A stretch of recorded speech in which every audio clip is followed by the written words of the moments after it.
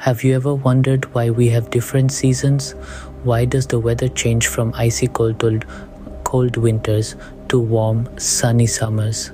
The answer lies in our planet's tilt and its journey around the sun.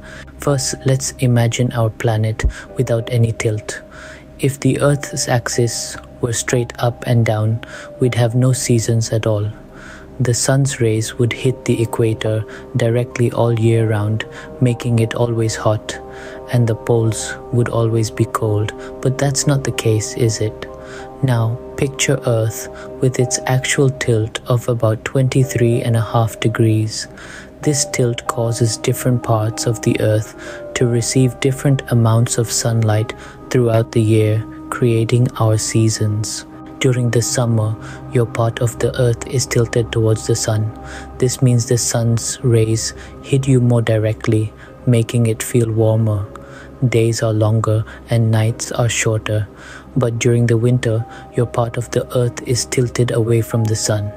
The sun's rays hit at a more indirect angle and days are shorter, making it colder. Spring and autumn, our transitional seasons, occur when the Earth isn't tilted towards or away from the sun. The sun's rays hit the equator directly, resulting in almost equal day and night lengths all over the planet. So you see, the Earth's tilt and its journey around the sun play a pivotal role in creating the seasons we experience. The tilt ensures that different parts of the Earth receive varying amounts of sunlight throughout the year.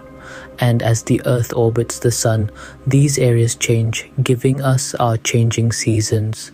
In summary, our planet's tilt and its orbit around the sun are the reasons why we experience different seasons. No tilt would mean no seasons, and a greater tilt could mean more extreme seasons.